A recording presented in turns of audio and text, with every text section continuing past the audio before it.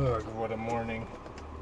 But you know, it's decided might as well vlog about it since it was very interesting, and it seemed like no matter what I did, this was probably gonna get hit in one way or another.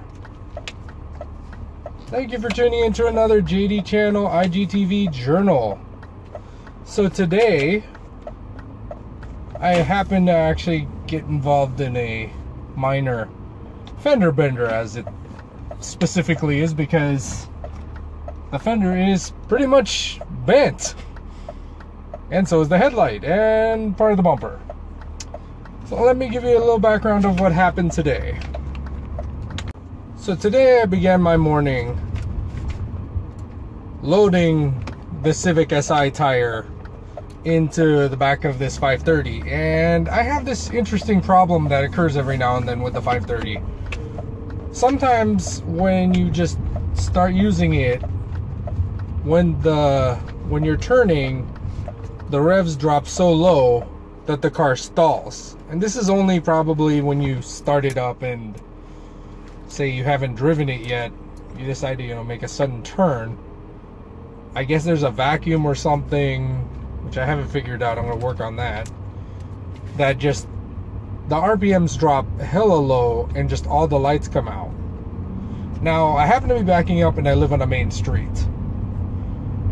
There was nobody in the path of traffic, but there was a big risk there, because when I finally got to start, I noticed there were a couple of cars behind me.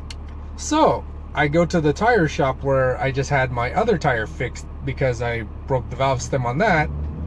And when I put on the new tire, mounted the other tire, I checked the tire pressure on the left rear tire and it just gives way. The valve stem just cracked to shit because it was so old. So I go to the tire shop and I explain, I was here Saturday, Tim helped me out with, shout out to, Mission Tires once again, because, they helped me out. They got me back on the road. So there was one guy there, and I felt bad because he's by himself, but thankfully there was nobody there, like, in line in front of me. It seems like he had a couple of jobs to do, but they were just, unmounted tires. So I explained to him what happens. He hooks me up. He pretty much helps me fix the valve stem in a few minutes, and he felt so bad about what happened, he did me a courtesy. And so I decide, okay, I got a few hours before work, since this took a lot less time than I thought. Because waiting at the tire shop, you could be there for hours, even for a simple thing, but thankfully I was out of there within probably 10 minutes. So I head to Costco gas. I'm in line for one of the pumps, which, unlike other people, I go to the line where the pump actually is meant for my side of where the gas pump is. Other people, they'll stretch the pump, whatever, to try and get it in. So I'm just sitting there, line's not moving, and I see in front there's a sign that says, the front gas pump is temporarily out. So I think, okay, I'm too lazy, I'm not gonna move. And a second later, I see the dude in front of me step on his brakes, and I'm thinking, okay. And then I see the reverse lights turn on. I'm thinking, okay, he'll see me. And I see him move a little bit, and I start honking, because he's a decent amount of distance from me. And behind me, there's already a car coming.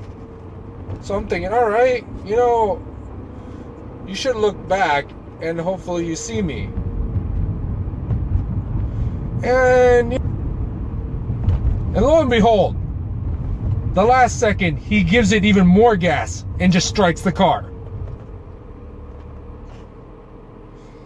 And this is a fairly new Lexus. This looked like probably 210 and up. So I figured he should have backup sensors or something to tell him. But he just proceeded to go. So he gets out. I get out. And we talk a little bit. And the first thing he asks me is, so I was backing up, whose fault is it?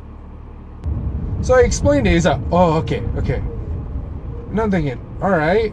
So I get his insurance, And, you know, we take a few photos, we take a picture of each other's insurance, and I think, all right. So we're still in line for gas, so obviously we stay in the same line. And then I'm looking in the back of my insurance card because obviously I was so flustered. I forgot to get his driver's license. And I'm thankful I did, because one, in the beginning I didn't notice that the insurance card was expired. So I confirmed with him, and then I went back in the car. But later on, I was like, you know what, I'm gonna get the license. And when I look at his driver's license itself, it didn't match the person or address on the coverage, but he says he's covered. So I'm like, all right, whatever, I have that evidence. I took a photo, obviously, of the license plate and all the other things before, you know, we moved, and I left it be as it was at the accident part. So when we moved forward, all I needed was that information. So I finally talk, get gas, you know, whatever. He just confirms with me, you know, I get his number, everything. And I decide, tips, don't leave the accident scene until you get photos of what happened. You document exactly what happened in terms of the insurance, everything. If you can, get a police report, but this is so minor, I was thinking, you know, I shouldn't have to. Then, you know, get all the pictures you can. If you can, any corroborating video, which, I mean, I had the dash cam. When I came up to the gas pump, thankfully the guy at Costco said, you know, if you do need it, you could contact them, they'll give you the video from it to help you out. And I'm like, thanks, dude, you know.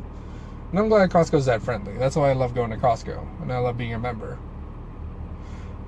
But when I called the insurance company and told them, so they're aware, they're gonna contact them and figure this out. And I'm hoping he has some sort of insurance to cover this and doesn't try to twist it, otherwise I'd have to go small claims court. But I'm hoping he doesn't try to do a dick move. And the other thing is, I would say, why were you driving if this wasn't your car and you didn't have, you know, level insurance? Because, I mean, at that point, that can become a lawsuit on its own. So, you know, wish me luck on that. I'm sorry that, you know, this is a very interesting kind of vlog. And it just happened to happen today. And there are more car issues, but thankfully nobody seems to be critically hurt in this. And who knows, but I thank you for tuning in once again to a JD Channel Journal. I do hope that you follow my Instagram to see updates on this, as well as my YouTube channel, which is also in the link as well. Yeah, you know, just when you get in an accident, always take care of business. Some of the insurance cards, thankfully, in the back do have instructions of what you should have. And I should have looked at that. I got what I thought I needed, but at least I got a little more to help me out. And look. Damn, hella sticks out now. The light's cracked. Almost hazing anyway, so. Well, on the bright side, a new headlights and bumper. At least it's not hazing anymore.